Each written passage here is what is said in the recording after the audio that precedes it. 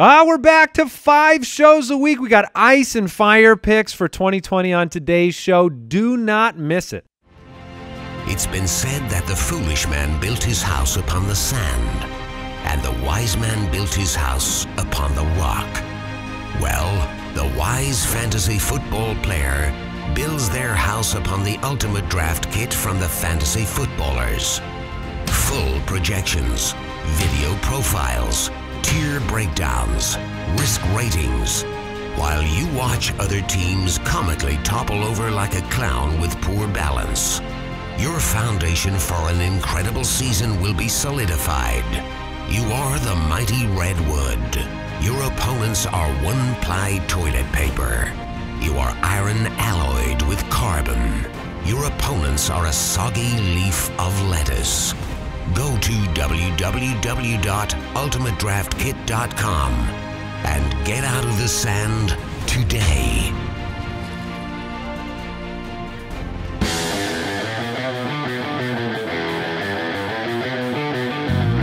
Welcome to the Fantasy Footballers Podcast with your hosts, Andy Holloway, Jason Moore, and Mike Wright.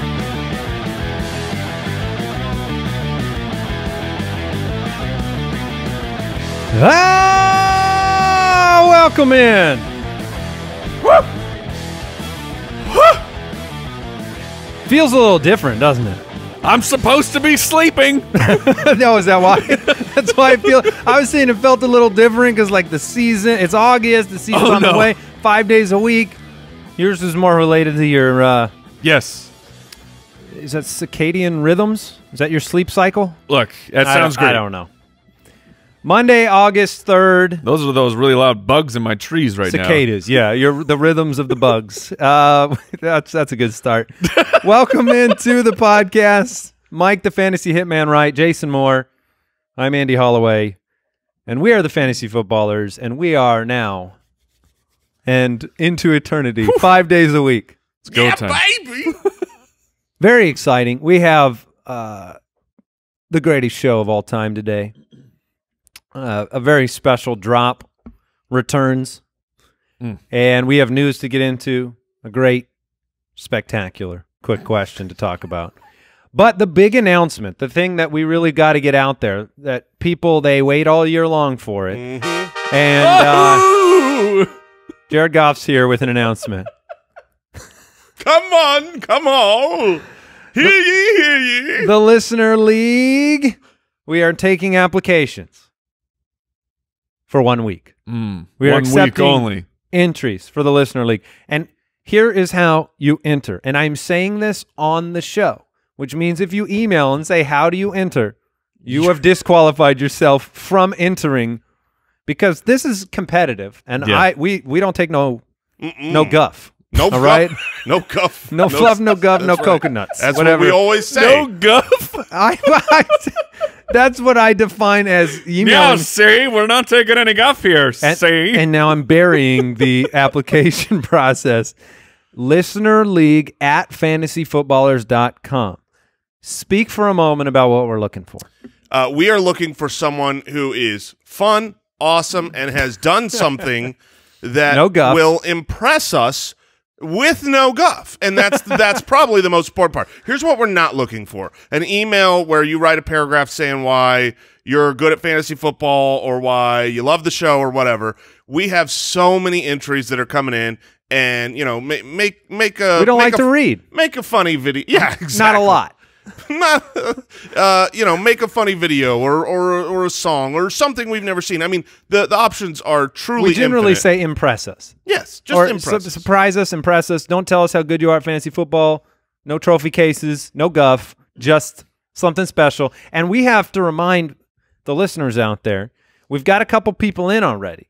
That's right. Because we had some Ultimate Draft Kit giveaways. We also had the winner of the Megala Bowl winner. The Megala Bowl. And the three of us. Correct. First, second, and third place every year. Right, that's right. And, yes, we're accepting entries for 1 week. Listener League at fantasyfootballers.com. Piece of show trivia. We actually met Brooks, our fearless producer, through a Listener League entry. So you can be like Brooks. And you could. I want to say this. 0% guff on that That side. was guff. I mean, it was a really guffless video. Oh, yes. And I remember us huddling around and talking about it. Like, there's no guff here at all. Look for guff. I went over it like the Zapruder film, looking for guff. I mean, we were all waiting for Guffman, but it didn't come. That's great. Thank you. That is great. I was having that. And Brian Ketron, Oh. the giant loser who does some video work, also through the Listener League. Yeah. Well, because we will get guff out there to them. Like we give Brooks a lot of guff. Yes. We give Ketron a lot of guff, but we did, just impress us. Yeah. Oh. And you can be a part of the official Fantasy Footballers Listener League this year, 2020. It'll be fun. Twitter at the FF Ballers. If you want to follow us on socials, Instagram.com/fantasyfootballers, YouTube.com/thefantasyfootballers. We had so much fun with the live streams last week. I have no doubt there will be more this year than ever before. That was almost too easy. Yeah, we didn't set up these fancy home studios for nothing. we're going to get our use out of them this year. Yeah. Had nothing to do with current events at all. Yeah. It was about live streams. Listen, quick question of the day. Which Steelers player are you most likely to draft? So this is a what looks to be a team ADP pick'em quick question. Maybe we'll do some other teams is what I'm thinking. Yeah, that's not a bad idea. This question made me realize how anti-Steelers I am in fantasy football this year. Just I didn't think I was. Can I read the ADPs out? And then you can make a decision? Yes. Big Ben in the 11th round. James Conner, the top of the 4th. Juju, the back of the 3rd. Deontay Johnson, 10th round. Eric Ebron, 13th round. Chase Claypool and James Washington, both undrafted. Who are you most likely to draft? For me, I think it's the 10th round Deontay Johnson shot. Sure.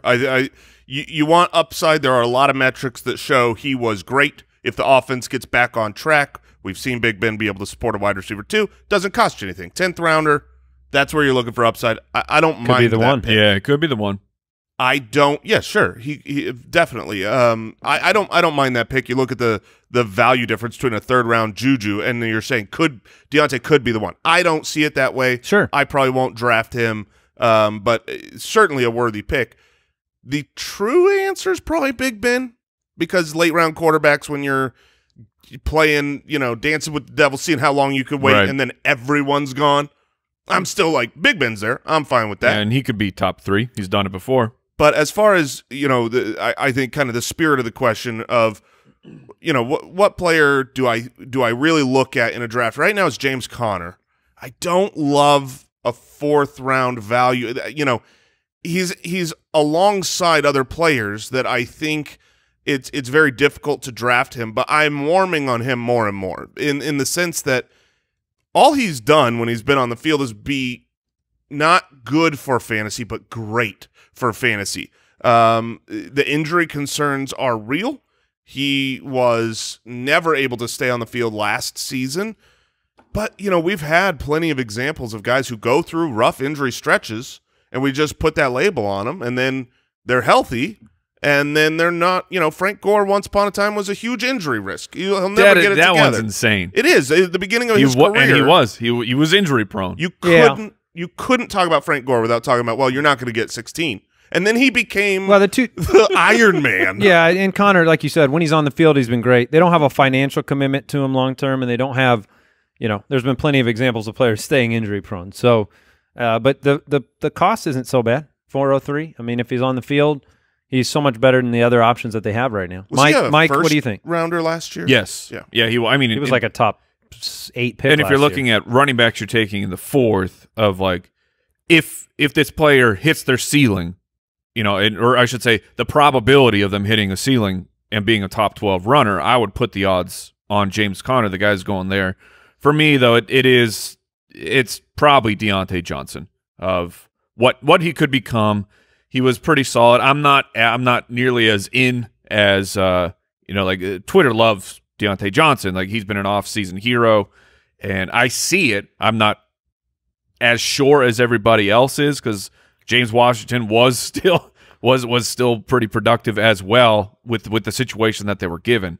So but I'm getting the running backs early. It would be a weird situation for me to grab Connor. People being on board with Deontay Johnson is super annoying because it makes you because I mean it's good, but then when like fantasy Twitter likes a guy, all of a sudden even my Mike Wright contrarian genes become active. That's like, well, I don't want to be part of the mob that loves Deontay Johnson, but independent of all of that, like his ADP is still the 10th round. That's why I had to get in on Jarwin early. Yeah, because the mob is forming. Because I didn't feel there are literally dozens of people. Yes, behind me right now. Yeah, which I mean that's a lot, of people. All right, let's get into the news. News and notes from around the league. All right, first bit of news is I bought Jason a present. Oh my goodness! I'm going to show it to the camera here. It's a very, very, where am I looking? Okay, there it is. It's a beautiful, spectacular, very, very red. It is very red. Ronald Jones shirt. So very welcome nice. to the party. I'll have to wear this soon. Now, of course, when you bought this, you didn't know the massive news. That he's not, I mean, he's not the vet anymore. Right. He's not the. He is not the seasoned vet. Did something happen? Yeah, the slippery fish. Remember that nickname? Yes. LaShawn McCoy has signed with the Tampa Bay Buccaneers. I had to get you that shirt as fast as I possibly could. 1 year, $1 million contract. No money. No money. I think people react completely differently to this news.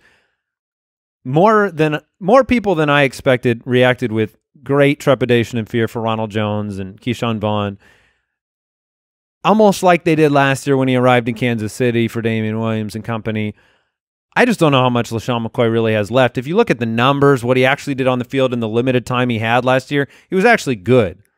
Yes. But, Kansas City, different story. I just don't know how much I'm making of this. How are you applying it to the Ronald Jones projections? It's for me, I didn't move Ronald Jones down at all, but it's at least a red flag that like where Jones seemed really secure as a great pick at his ADP, you at least have to go, well, it is in the realm of possibilities here that LaShawn McCoy is on the field more than you think. Bruce Arians loves veterans.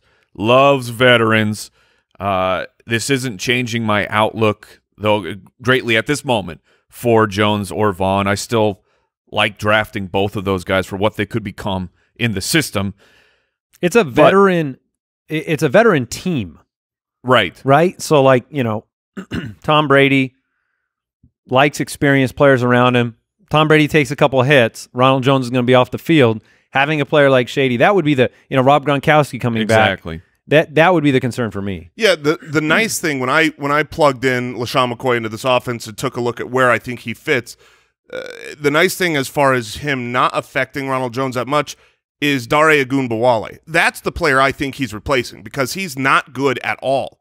And he was on the field over a quarter of the snaps every single game he was involved. He was their pass-catching specialist, if you will. And now you have someone in here that's very experienced, can do more in that role. So I think that it will be a three-man race, and it was last year as well, but Dare is the one that will lose out the most.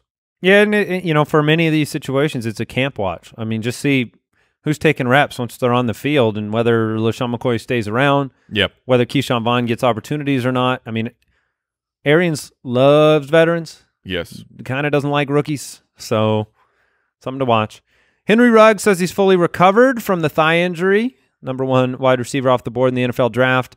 Oakland Raider, Henry Ruggs. Las Vegas Raiders. Oh, my gosh. Oh, preseason form, Andy. Wow. Goodness gracious. We don't take that guff around here, man. That was so – the amount of guff. I thought this show had 0% guff. It's got like 20% now. Jarvis Landry on the active PUP list. Jason, you've talked quite a bit about whether or not, Jarvis is going to be ready to go to start the season. So far, not ready to go. Yeah, I mean, his timeline says he should be okay by the – I mean, nobody expected him to be good now, but the expectation is that he will be good by week 1. But that's usually when I'm, over the last couple of years, don't buy the injury dip. If someone is struggling to be there by week 1, it's not this magical pill that's like well, I wasn't okay, but there's a game you now. You went from 0 to 100 I'm overnight. Totally fine. Which I think is good news for the Odell Beckham owners out there and the health and the hopeful bounce back season. I think Odell's going to bounce back this season. I would rather have Jarvis Landry on the field for Odell Beckham's bounce back opportunities, personally. But, really? Yeah. Because of coverage? Yeah, because Baker Mayfield has shown that when he has to force the ball into a location, it has not produced good results historically. They had to do that a lot with Odell last year, and we can blame Odell's injury, but I don't blame Odell's injury for the balls flying 8-9 feet over his head, and they felt like they had to manufacture targets for him. So I guess I just wanted it to come naturally. Sure. But Evan Ingram avoided the PUP to start camp, which is impressive. That's something for him. So that's good news. Yeah, it's great news. He's healthy now. I believe that is because there has not been football being played, but as soon as football is played, we'll see. Most shows would not report this as news, but we're not most shows. Raiders have signed running back Jeremy Hill. So I'm looking at you, Mike. Look, adjust your back rankings. To like year 1. Adjust your rankings appropriately. Josh Jacobs, look out. If you don't remember Jeremy Hill, I'm not surprised. But Jeremy Hill was once tattooed on Mike's back. Chest. Yeah. Sorry. But you got that removed. It turned out okay. Most of it. And then T.Y. Hilton has a hamstring injury, which is just, coming off an injury-plagued season. You don't like to see it. No, it's bad momentum. And it was, last year. They say it's minor, but. Yeah, but, the soft tissue leg issues last year that hampered him. Now you've got it happening again heading into, a preseasonless season. I don't like this at all. It definitely puts up a red flag for me when I'm staring at T.Y. Hilton and other players. He's been one of those 50-50 guys where I'm like, I kind of like the value here, but there's other players right there I like. I'll probably, if he doesn't drop an ADP, I would choose the other players. I'm willing to hold out judgment for a little while here till we see if he's on the field to begin camp, but no, it's not good. He's always got something going on. He's always just getting over something or about to start something new. So it's concerning. Any other news you guys want to talk about? No? All right, before we get into our main segment today, I do want to take a second and remind everybody about the Ultimate Draft Kit. It's available right now. You get access to the 100-plus video player profiles. We've got tons of new features this year. You can check them all out at ultimatedraftkit.com. You get access to the app, so you can use it on your computer. You can use it on your phone. We've got updates all the time. I mean, Jeremy Hill is really, really high in Mike's rankings, which you can see. RB number 1. RB1. UltimateDraftKit.com for that. Very excited about, just helping you prepare for your draft. Set that foundation for your year. And maybe you waited a little while because you didn't know if we'd have a season, and now you've got to get ready because your Zoom draft is coming up. That's what we're doing. We got the Zoom draft. That's right. And you can get ready at UltimateDraftKit.com. And make sure you check out FantasyChamps.com. People ask, where do you go for your trophies, your rings? Because, look, it's all about celebrating when you are a champ. A champ needs to champ. Yeah. And the only place you should be doing that is FantasyChamps.com. Rings, trophies, belts.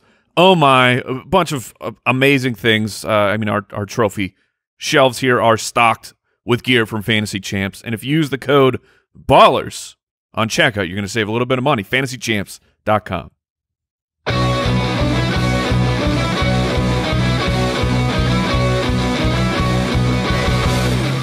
Ice and fire.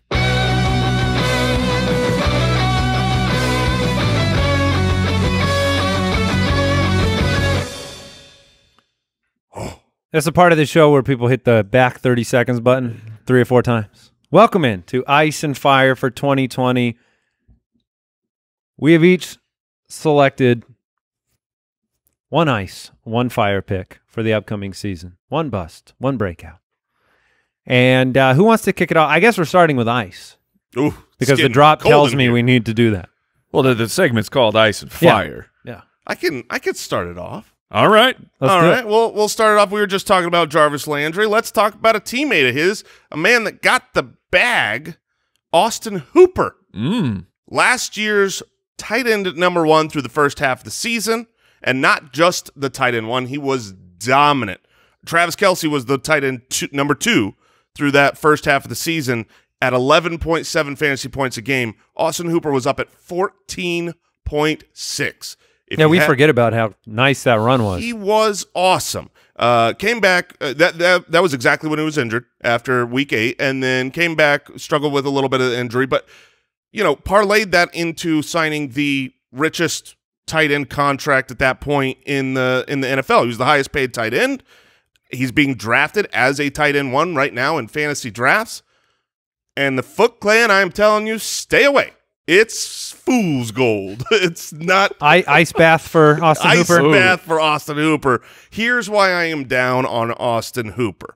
First of all, as a player, he is an above-average tight end. He's all right. He's pretty good. The Browns think he's pretty good. They do, but I mean, this is a guy who's a third-round NFL draft pick, a 59th percentile athlete, a guy who before this last season, his highest yardage total in his career was 660. His highest touchdown total, that's where tight ends really make their hay, right? Fantasy. His highest touchdown total in a season was 4 before this last season, and that includes multiple 16-game seasons.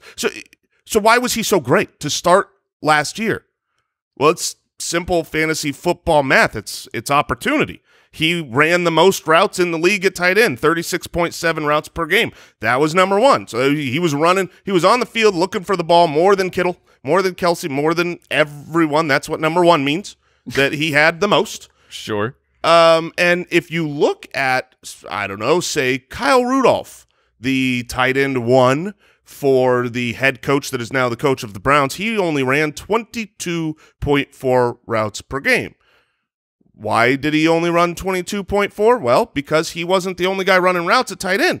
Irv Smith, their rookie last year, ran 19 routes per game. So these are guys that, the tight end position was important. That's why they went out and paid him. But their system runs multiple tight ends, at different times, which I think is a good strategy. But my point is, last year as a Falcon, Austin Hooper was successful for fantasy because he was running routes nonstop, and not only was he running routes nonstop, but he was running routes nonstop for the team that threw the ball the most. The Falcons threw the ball 684 times. Last year, the Browns only threw the ball 539 times, 145 fewer targets. And so if you give him the same percentage of routes run, and he's the man, but you take away 145 targets from the team, he's not going to be that great. But, of course, that was the Browns' new head coaching team coming in from the Minnesota Vikings, where they threw the ball 466 times. Yeah. 218 fewer targets. This team is not going to throw the ball as much, and they are going to split the tight end workload with David Njoku, who requested a trade. And what did the Browns say? They said, no, we're really planning on using you. And he unrequested it this week. Yeah, I mean, did you see that? I did not see that. It's probably because he never happened. He said he's super excited to be in Cleveland. I mean, I'm guessing it's because total he's fabrication, like, complete lie. It's one of those things where it's like, oh yeah, I'm going to be on the field running routes a lot on this scheme. So if you take Austin Hooper, who's just an average or above average talent, but he's not a dominator. You don't need to poo-poo the player. Well, you just don't like him for fantasy right now. My point is, he's not a super, Kittle. Athletically, David Njoku is far superior than Austin Hooper. Hooper is the more reliable. He's the Jason Witten in today's NFL. He's exceptionally reliable. He became a best friend to Matt Ryan in terms of just, you can throw the ball to him 10 yards away, and he's going to catch it 75 times a year. Yeah. But he's not somebody that's going to go take fewer targets, you're making the argument, that, and then still offer you that high-end production, because his yards per catch is low. I mean, compared to some of the bigger. Well, he's not one of those guys that breaks a tackle and runs for 80 yards. He's not Kittle. Exactly. So I just don't see any upside with Austin Hooper. I can't fathom him paying off in fantasy and being someone that you really, really like week in and week out. Judge, you should grab some ADPs on these guys so that we can reference them? Because I'm curious where Austin Hooper is. He's one of the players that more frequently gets asked about in terms of us being down on him, and I believe he is in our UDK as a, as a bust pick. And so I'm on board with this argument. I just don't think there's going to be the opportunity outside of Beckham and Landry being hurt and them having to build the passing offense around Austin Hooper of repeating what he did last year. Austin Hooper is currently the tight end 10 on Yahoo, the tight end 11. So he's being drafted as a starter for fantasy. Right. All right, I'm going to hand the ball off to Mike. Well, speaking of handoffs, I want to bring up a running back that I have cooled on tremendously. I'm not drafting him anywhere. Look, I get it. The name power is mighty. From Todd Gurley, the new starting running back for the Atlanta Falcons. I get it. I want Todd Gurley to be good. I want him to be great for fantasy. I'm not projecting that, though. Here's what has happened over the course of Todd Gurley's career. In 2016, the sophomore year, Gurley's coming off a great rookie season. The breakout is imminent. Everyone's taking Todd Gurley with the second or first overall pick in fantasy drafts. His offensive line that year ranked 29th, and Todd Gurley put up 885 rushing yards. It was an absolute catastrophe, a bust of a season. Now, the people who stuck with it, they choose to ride or die with Todd Gurley. Sean McVay came in. He fixed that offensive lineup. They were ranked third. Their offensive line was ranked third in 2017. Todd Gurley responds with over 1,300 rushing yards. Follows it up the next year with 1,250 rushing yards because he has the #1 offensive line in the league. Last year, the offensive line completely crumbles. What else crumbles? Todd Gurley's rushing numbers. He drops to 857 rushing yards, a 400 rushing yard drop. The offensive line could not block what he needed to get open. There's all the talk of Todd Gurley's arthritic knee. Yeah, I was going to say, do you almost feel like the injury was overemphasized relative to these type of... I'm just saying it's definitely, like, I hadn't even gotten to that part of the argument of the team the team chose not to go all out with Todd Gurley last year. I mean, he was still getting opportunity, but the efficiency absolutely collapsed. Now he goes to the Atlanta Falcons, where the last 2 years their offensive line has ranked 24th. That's not a great situation. They do have a couple pieces who are interesting, but Pro Football Focus is projecting them as the 24th best offensive line. So Todd Gurley is not walking into a great situation.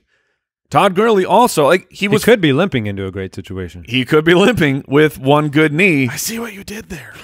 Let's talk about red zone opportunity, because Todd Gurley was still fine for fantasy football with his 850 rushing yards because the dude was scoring absolutely nonstop.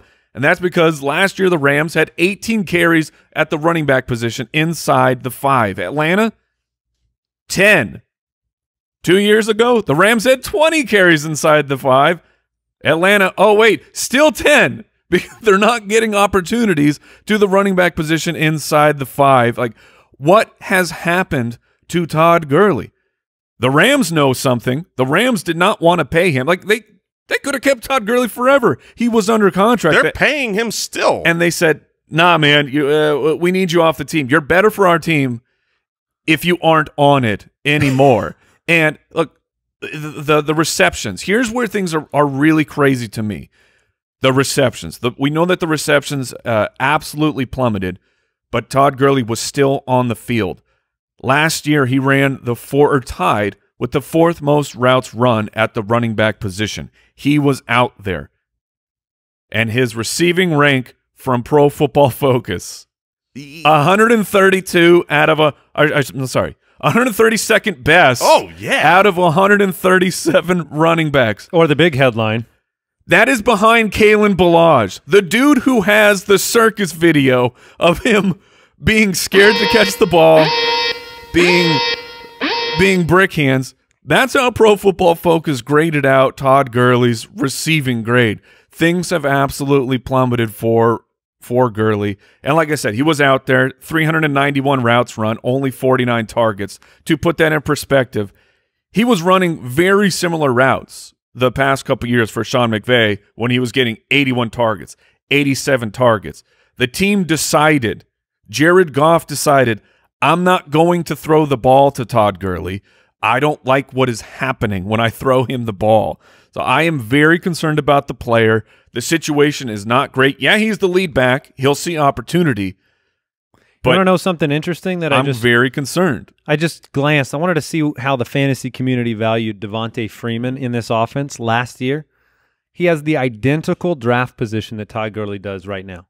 Last year? Last year. He was the 5th pick of the 3rd round. Todd Gurley's current ADP is the 5th pick of the 3rd round. Oh, my goodness. Seriously? Yeah. So it's interesting, like looking at year over year, Devonta Freeman last, because I was kind of wondering, like, are we getting the name recognition bump for ADP-wise with Gurley? And I actually think, you know, certain players, we reference, maybe this is a good time to talk about it, we reference average draft position on the show a lot, which is a conglomeration, an average of every single mock draft taking place over a recent amount of time. That doesn't mean that's going to happen in your league, and that's very important for you to understand. Todd Gurley's the kind of player that I think will have a wider variance than other players in terms of, in one league, he's going to be a 2nd-round pick. In another league, he might be a 4th-round pick because he's been at the forefront of the fantasy community for so long. He's got a big name, big production, won people leagues, lost people leagues, hurt knee, not hurt knee. He may not go in this range, but, you know, you bring up some very important points. I've always thought this offseason he's just not going to get as much of the work as, you know, we want him to as fantasy owners. Well, that would be even worse. Exactly. I mean, like if Brian Hill, you know, recently they've said they believed he should have an opportunity in the offense.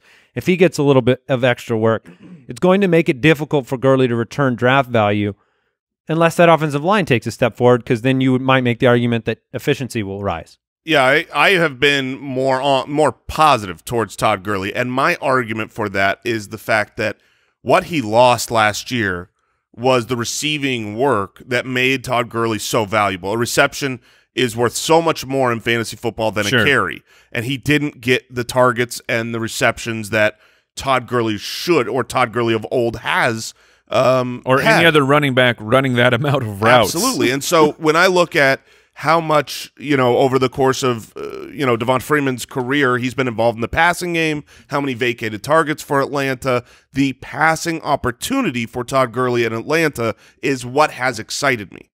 Looking deeper, as you have, at the fact that he was running the routes, he was involved, he just wasn't good. Well, it's hard to know who to blame, though. But at least we know that the blame can be his. If he's not out there running routes and they schemed him away and they just decided we need more blockers in, and, you know, or whatever the case is, then we say, well, Gurley's going to have more opportunity here. But he had the opportunity last year and didn't come through in the receiving game. Whether that's just getting, you know, to a break on a route quicker, and he doesn't get there, and so he's not the read. That scares me a little bit more, and certainly when I saw this breakdown, it makes me rethink my Gurley love. Where are you comfortable with him, Mike? Is he a 4th-round running back instead of a 3rd-round running back? He's not a 4th-round running back for me either. That's what I want to say. Like, there is a world where Todd Gurley can be very valuable for your fantasy team. He is an ice pick for me at his current ADP. If he's dropping into, I mean, it would have to be a big drop. Let me challenge you, because you won't like the question because it's not going to be easy. All right.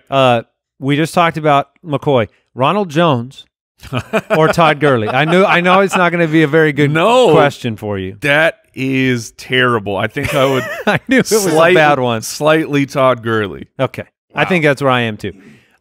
Speaking of schemes, talking about Gurley, what he did last year, we're going to talk about another tight end to finish out the ice section. It's another ice bath for a tight end, and it's almost entirely because this argument needs to be made entirely because of the ADP of this player, and it's Tyler Higbee, fantasy darling for the back half of the year, tight end 7 right now in fantasy drafts. Is he the Hig Beast or is he the Hig Bust? That's what we've got to figure out. We got to figure that out. La-dee-da. That's pretty good. Jason was a big fan. for Tyler Higbee, and you look forward into this season, we've talked a lot about the Rams and what they're going to do on the offense. And I'm going to concede a few points in this argument against Tyler Higbee.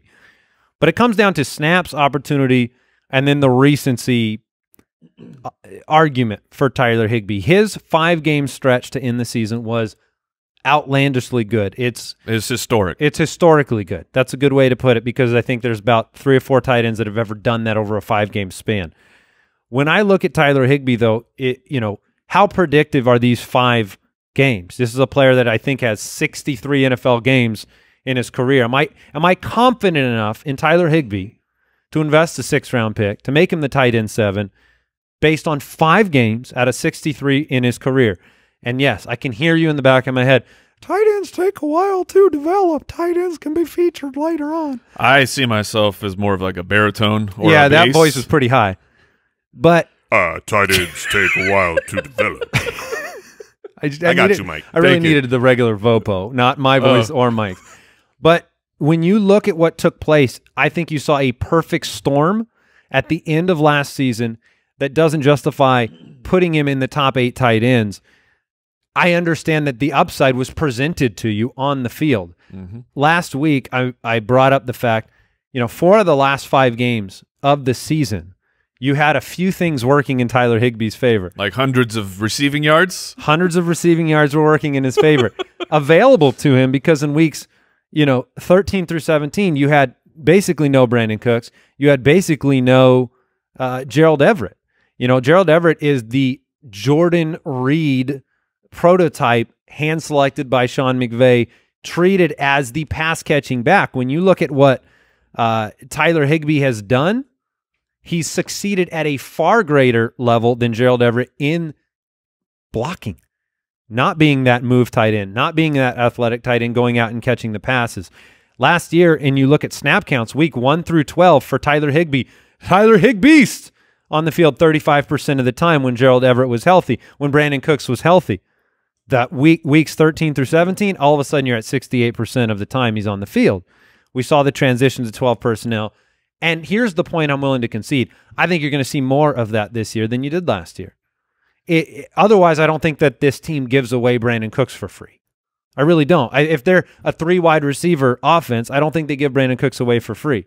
But when you look at targets, Gerald Everett was gone. This offseason, anecdotal Sean McVay hype talk speak, excited about what Gerald Everett's going to do. I think Tyler Higbee did a phenomenal job, but I think Gerald Everett's a guy that I've got to do a better job of utilizing the skill set on. I think, wasn't it the very end of the year he was back on the field and Guff missed him on that route down the sideline to win that last game? Everett? I can picture it. Everett, coming down the side of the field. He was drafted to be that Reed clone, and so you have to look at it, and to me, I just don't see Higbee as a featured option week in and week out once you have Gerald Everett back into the fold. He's the more athletic tight end.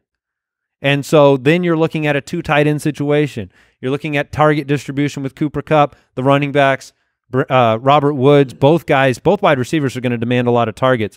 So my prediction for him is that he is a back-end tight end 1. He is a high-end tight end 2 range, and Everett pops up to massacre weeks for him. Too frequently for me to draft him at tight end 7. And here's the gap that you see in average draft position. Higbee's the 7th or 8th tight end off the board. Gerald Everett's the 35th or 36th tight end off the board. If the argument is this offense is going to move forward with 2 tight end sets, and Gerald Everett has proven, like he did last year in multiple game stretches, to be a good fantasy tight end, why on earth isn't Everett getting any attention in the fantasy community? But he's on the field just as much. Yes. But Higbeast was on pace for 137 receptions and 1,670 yards. It's true. It's true, but I don't want to play the 5-game pace. No. The snap breakdowns and the matchup specificity of those 5 games says that is absolutely a mirage. That being said, he did show his team that when involved, he can be great. So against 4 teams that were the dead last in the league at giving up points to tight ends. And I will say this. They got exploited every week. The Cardinals twice, 49ers, and Seattle. The NFC West starts your tight ends. And that's a good coach. A good coach should see a team that's vulnerable and feature what you got left. There are certain positions that are easier to stream based on a matchup, right? Like defenses. I love streaming defenses because you know what the bad offenses are, who throws a bunch of picks. One of the best positions to stream is tight end because those teams that stink at guarding tight end, they stink every week at guarding tight end. And so I will say that I think it's a good point. And I like Everett this year. I think it's going to be a 1-2 punch, and I'm not sure who the one in the 1-2 punch is. And just to piggyback on the historic, because here's why I believe in Tyler Higbee. I have him ranked right where his positional ADP is. So I'm fine with, if you want to take the shot on Tyler Higbee, on a guy who in a 5-game stretch showed he could be like the #1 overall tight end. Since the year 2000, before last year, you only had 3 tight ends that had strung together 4 straight games of 100 yards. Tony Gonzalez, Jimmy Graham, and I'm blanking. Oh, and Travis Kelce. And now Tyler Higbee is in that group. Rob Gronkowski, first ballot Hall of Fame Rob Gronkowski, didn't accomplish that feat.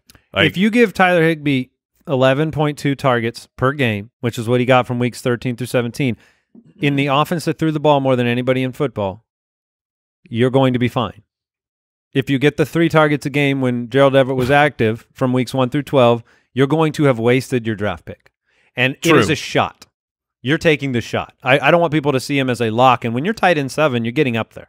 So yeah, I think that's the issue, right? He's a 6th rounder right now.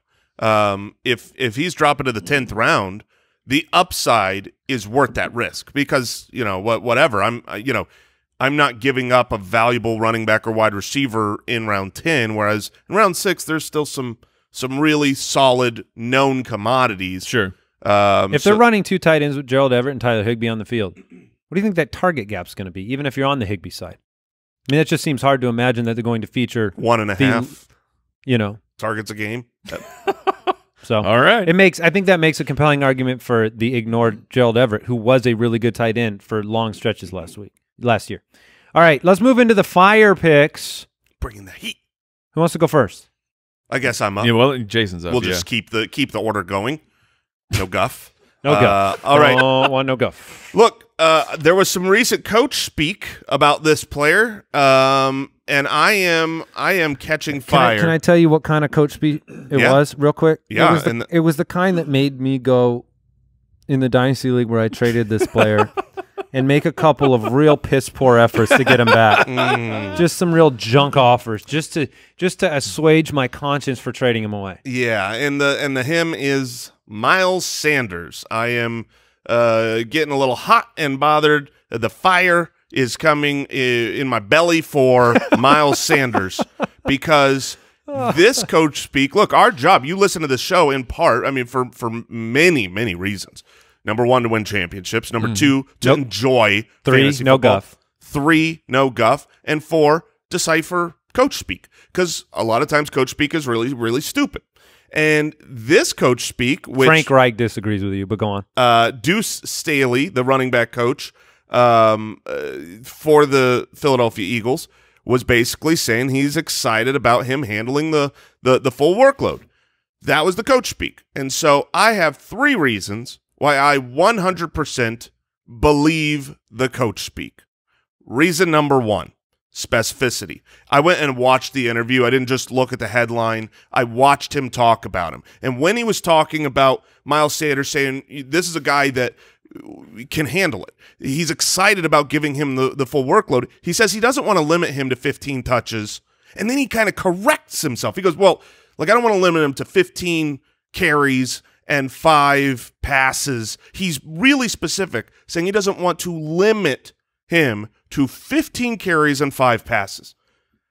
That limit, that not, you don't want to limit him to there. If they gave him 15 and 5, that would be 320 touches. That's what they don't want to limit him to. Here's the players with 320 touches last year: Christian McCaffrey, Ezekiel Elliott, Leonard Fournette, Nick Chubb, Derrick Henry. All top 10 fantasy options, 3 top 5.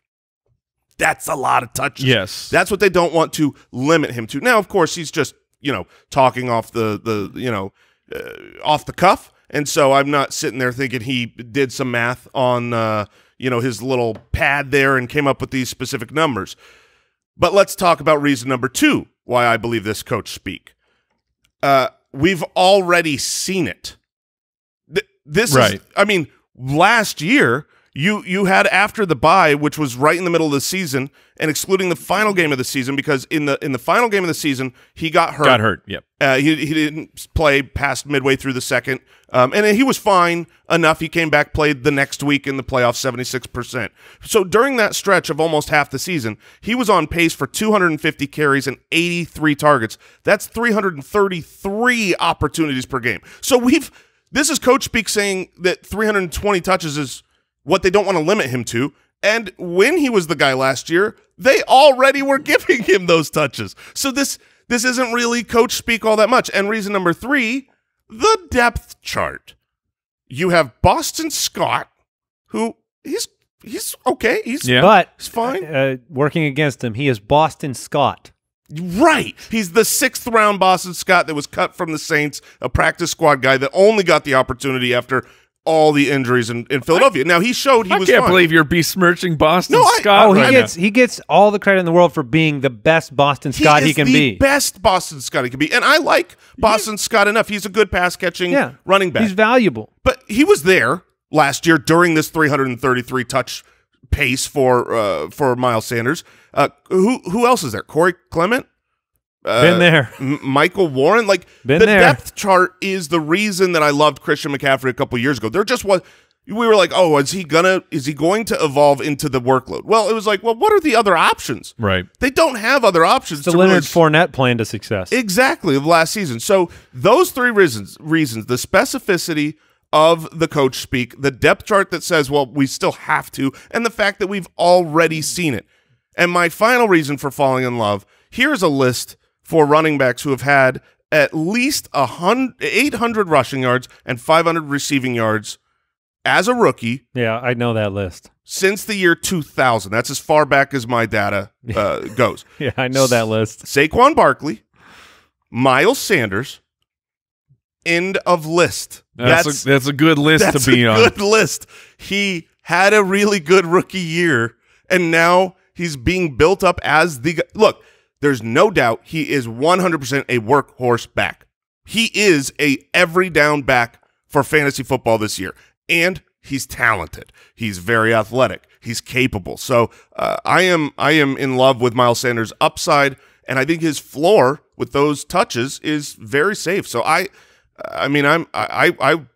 think I might take him over my Kenyon Drake. I was gonna say let's figure out where you have where the fluttering the heart has swollen. So let's see where we are. Will you be drafting Miles Sanders or okay, easy one, Kenyon Drake? You just said you'll take. That is the toughest one, but okay, it's a coin flip. Miles Sanders or Josh Jacobs? Miles Sanders. Aaron Jones. Miles Sanders. Derrick Henry. Probably Derrick Henry. Okay, so that's where the line is. If it's full PPR, Miles Sanders. If it's half PPR or standard, Derrick Henry. This feels like one of those situations where we have all of our internal, our UDK rankings and our projections, and we have to work some systems in the back to stop a guy from moving him too fast. We have to have a little warning bell go off. We have checks and balances on the show. Are you sure? No, music to my ears. I mean, this is I've believed that this team is willing to give the workhorse role to a running back that deserves it. Right. And that's all it comes down to. I mean, they just like Cam Newton was willing to throw the football to a running back that could catch it. Sometimes you force the issue, and Miles, I've got no complaints with what you're saying, other than the fact that this team seems to go through 4 phases every year of different offensive line, quarterback play, injuries. It's a little bit of a bumpy ride with Philadelphia predicting. Oh, it was a bumpy ride for Miles Sanders the whole offseason. So if you stay true, Carlos Hyde, Devontae Freeman, all these believed, then and McCoy, if you just believed in Miles Sanders, look, it worked out. Well, I mean, look, as of now, I moved him in a league because I was trying to play the gamble that the rumors about adding another piece. I want to trade the hype of Miles Sanders before the acquisition of a Carlos Hyde. That might kind of siphon off a little bit of the opportunity. Oh, it definitely would have. And I lost that. So, it looks like it. All possibly. right. My fire pick, and Andy was already trying to douse the flames of this player at the beginning of the show, but it doesn't matter to me because was I? I thought you were. No. You well, were? I mean, I doused maybe all the time, Okay, well, but not specifically this show. maybe all the time. Well, you were talking about Jarvis. And, I said I wanted Jarvis on the field for a Beckham bounce back. Yeah. oh, okay. So it's Odell Beckham, wide receiver for the Cleveland Browns. Look, I can't wait to hear this. I don't love his AD. I'll be honest. I don't love the ADP, but I want to lay out the case. I think Odell Beckham will be back, and here is why. It was a terrible year for Odell Beckham, who still hit over 1,000 receiving yards, by the way, but it was his lowest yards per game by 20 yards. Like, you saw a massive dip in production. His catch rate was a career 62.75%. The catch rate plummeted down to, Andy, 55%. 55! Thank you. Now, look, let's take a deeper look at Odell Beckham, the player. Reception perception. It's how Matt Harmon charts players. He looks at wide receivers. We have that data exclusively available in the Ultimate Draft Kit. He has graded out Odell Beckham. Always positive. Odell Beckham has crushed this system. He has never finished below the 98th percentile versus press coverage. So you want to bump on Odell Beckham? He is in the top 2%. He is getting open. It's a stupid thing to run press coverage against him. Last year, from the top 2%, he fell to the 45th percentile. Like, that is an unbelievable drop, which, look, to me, that says something very specifically, that if you're putting your hands on Beckham, something is missing.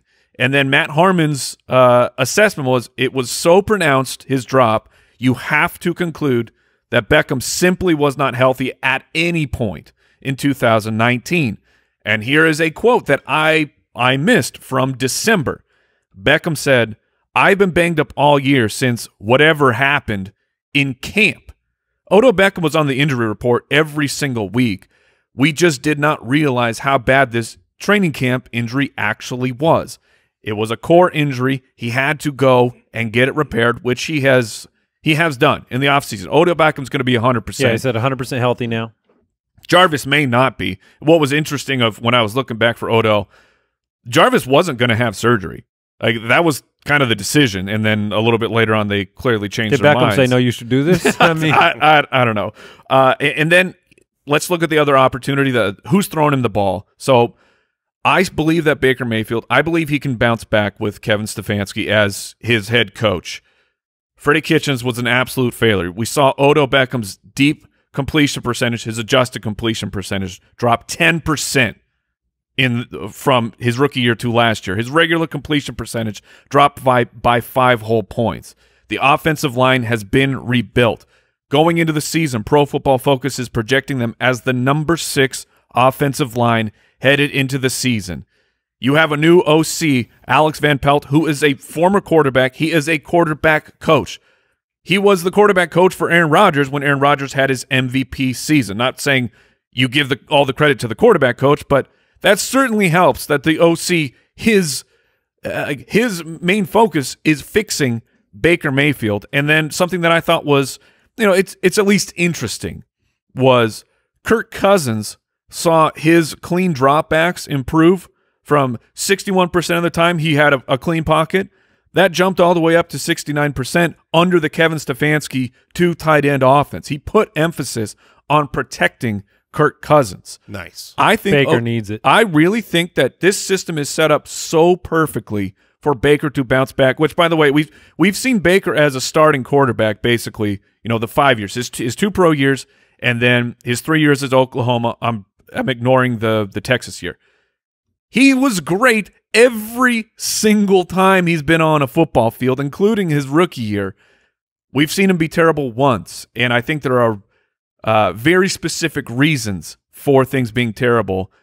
Part of it is Baker's fault, but I'm putting a lot of blame on what the coaching or the management of Cleveland did to that team last year. Well, I think the one question people have about how good Baker can be is, Kirk Cousins is great, but it might not equate It might equate to success on the field. It might not equate to the fantasy side. How do you approach that when you say, look, Kirk Cousins is arguably, I mean, I was tweeting about it all year. He was the best quarterback in football. Yeah, Kirk Cousins by several metrics in the Stefanski offense. It didn't matter for fantasy. You're saying so just Baker's fantasy output? I'm saying you could be 100% right on Baker and still not get fantasy output from him. Yeah, that's fair. Yeah, that's fair. This is not me making the case that that Baker Mayfield's going to be a top 12 quarterback or anything like that. I'm just saying I really believe that Odell Beckham was hurt far worse than anybody knew. That's interesting. It happened in training camp, right? And then it showed up on reception perception. Like the dude has been elite, not just great. He has been elite since he came into the league, and I don't think he is done. When I watched them play, it always seemed like Odell Beckham and Baker Mayfield were completely out of sync. I mean, always. Right. Every play, it seemed like he's like you said, Andy, the injury can't cause him to throw the ball 8 yards away from him.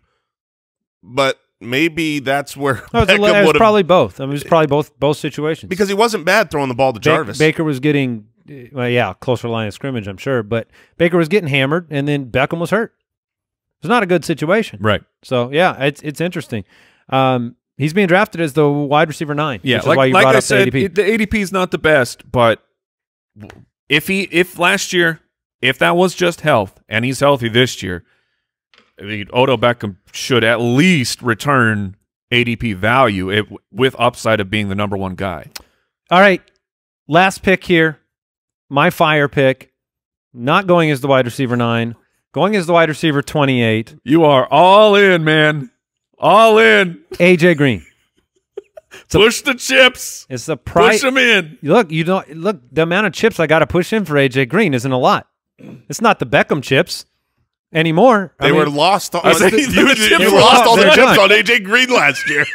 which again, this is why he's in the 7th and 8th round. My argument for AJ Green this year as a fire pick is price. So average draft position is a factor, and productivity. Make peace with this statement. AJ Green is a fragile player. Make peace with this. If you draft AJ Green, you're drafting a fragile player. You're 100% buying a fragile player.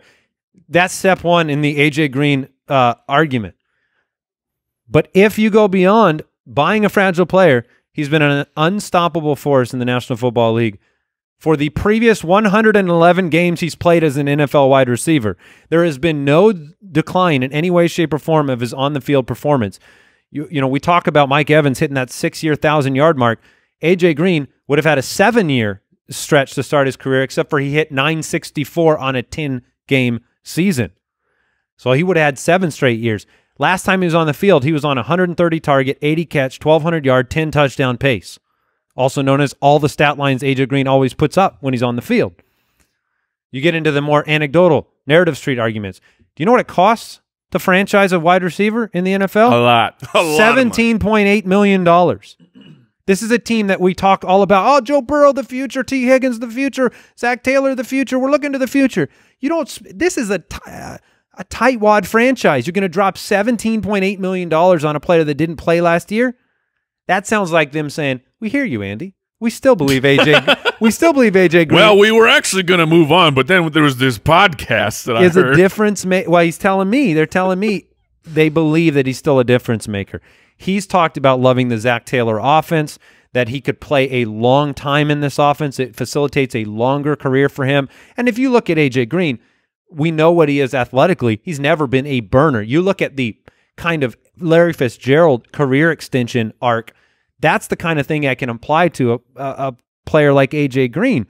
Zach Taylor coming out, he's going to be a huge part of this offense and the team. Everything we define as a Bengal is what AJ is. You worried about the quarterback play? Allen Robinson has Mitch Trubisky. DJ Moore has Teddy Bridgewater. Devontae Parker has insert quarterback here. One of them. Terry McLaurin has insert quarterback here. Dwayne Haskins, maybe Alex Smith coming back. All those players are way above AJ Green in average draft position. Joe Burrow can sling it. He's coming in with arguably the most compelling single-season collegiate quarterback resume of any rookie quarterback in the last 15 years. So my whole argument here is you're not getting – AJ Green will not be what his ADP is. He may be – you might lose the chips. You're buying a fragile player. he could get hurt again. But know what he did? He didn't come back. He didn't force himself back from the injuries. He just waited and got better. And he's like Odell Beckham on paper right now from the coaching staff, 100% healthy.